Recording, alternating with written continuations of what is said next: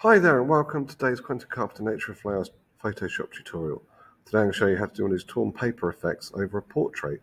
You can see what we have here. We have like an old sepia style photograph with really bright vibrant eyes shining through a ripped piece of paper. To do this we're going to use three layers. We're going to have a torn piece of paper photograph, a background layer with the colour photograph and a foreground photograph in black and white. Okay, I'll talk you through step by step in real time to show you how to do this. So the first thing we're going to need to do is have a photograph of a face. From this, we might want to make some adjustments to the brightness and contrast. So we will go to brightness and contrast, give it slightly more contrast, make it slightly darker or slightly lighter. To make the real brightness shine out, we might adjust the saturation slightly as well to make it really quite bright, like so, and click OK. Once we are happy with the adjustments we have made to the face, we will leave that layer alone and we will add in the torn paper. So we're going to go File, Place Embedded. I've taken a photograph of a torn piece of paper already, so I will find that and I will add it to the picture and click Place. On this layer, once it loads, you will see that I have got a piece of paper and I have ripped a section of it out so that it looks like this. Okay, what we need to do next from our ripped piece of paper is remove this section from the photograph so we don't have it in our final picture. There's a couple of different ways to do that, but I'm going to show you the quick select way. So we're going to use the quick select tool, which is over near the object select tool. We're going to click on the plus and we're going to make sure it's relatively big, and then we're going to click like so. You can see if it doesn't quite fit the area, we're going to use the minus and just take out the little bits that don't quite fit where we want it to, like so. Once we have done this and we've got a flashing line in the area, we are going to go to select and then inverse, and you'll see we have a flashing line around the whole area like so. Once we've done this, we're going to add a layer mask to it by clicking the layer mask button. And you can see now we have got the image appearing through the hole. To make it look more effective, we're going to add a little bit of blending options and we're going to add a drop shadow in. So we're going to go over to here to our drop shadows. We're going to make sure that we've got this on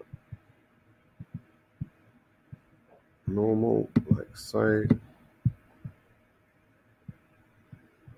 and we're going to make sure we're on the drop shadow. That's right, we're going to make sure we're on linear light here. We've got a decent amount of spread, like so, and a fair amount of distance. Click OK, and we've added our drop shadow, and you can see that it makes the picture look like it is behind the piece of paper. Okay, so far so easy, I hear you say. The next bit is very straightforward as well. We're going to duplicate the background layer. So we're going to right click, duplicate layer, click OK. We are then going to turn this layer black and white. So we're going to go to Image, Adjustments, Black and White. Click OK, and you can now see we've got black and white face and a colour face and the torn paper. We need to move the layer order of the black and white face so that it is above the torn paper layer, like so. Once we have done that, it is a question of then filtering out the areas we don't want for our picture. You can see on the finished picture here, we've masked out some of it so it looks like an old-fashioned sepia style black and white newspaper sort of effect. So to do that, we will click the layer mask.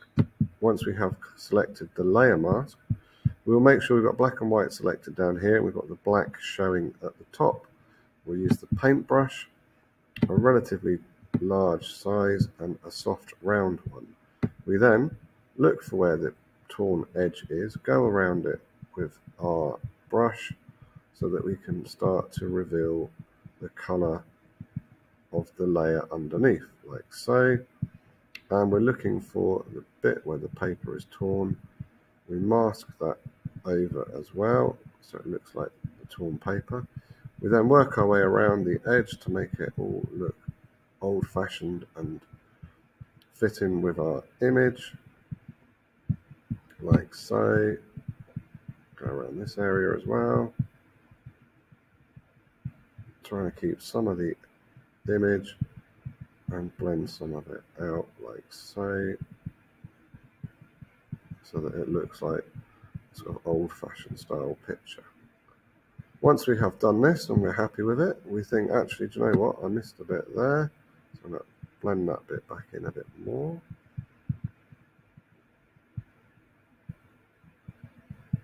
And it might be that we need to bring a bit back. So in which case we switch over our tools to white, start adding some more areas back in.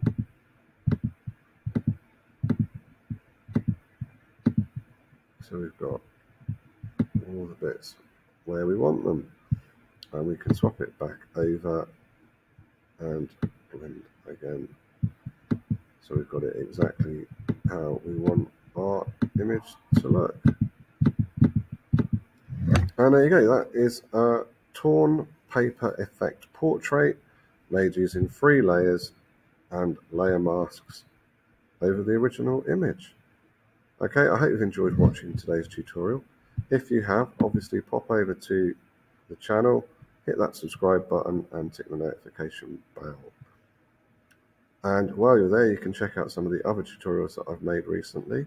You go to playlists, then you can have a look at all the different playlists that I've got, in particular the Photoshop tutorials, and you will see that there is a large selection of different Photoshop tutorials to watch, from the text portraits to cat and eye, color splashes, all sorts of things. There's a really fun one with some flowers in the face, a double exposure, Barbara Kruger style response. There's the layer masks comparing Photoshop and Photopea, which is a really good one. We've got the color splash using a flower. Another popular technique at the moment is the bokeh portrait, where you have like colored lights going through. We've looked at doing a shepherd fairy version of the famous graffiti artist. We've looked at doing landscapes, diamond landscapes. There's the really popular pixel stretch effect, the Banksy style graffiti effect. We've got the drip effect, which is a really popular one at the moment, and the disintegrated effect, etc. You can see here there are lots of different versions, and one of my particular favorites is obviously the double exposure with the clouds. So you can see there's a lot of tutorials on there if you want to learn how to do Photoshop and you're just starting out. Obviously start with something simple, maybe like the color splash rose, and if you're a little bit more advanced, have a go at doing maybe the text portrait or the Erwin Blumenfold response. Okay, thank you very much for watching and have a really great day and goodbye.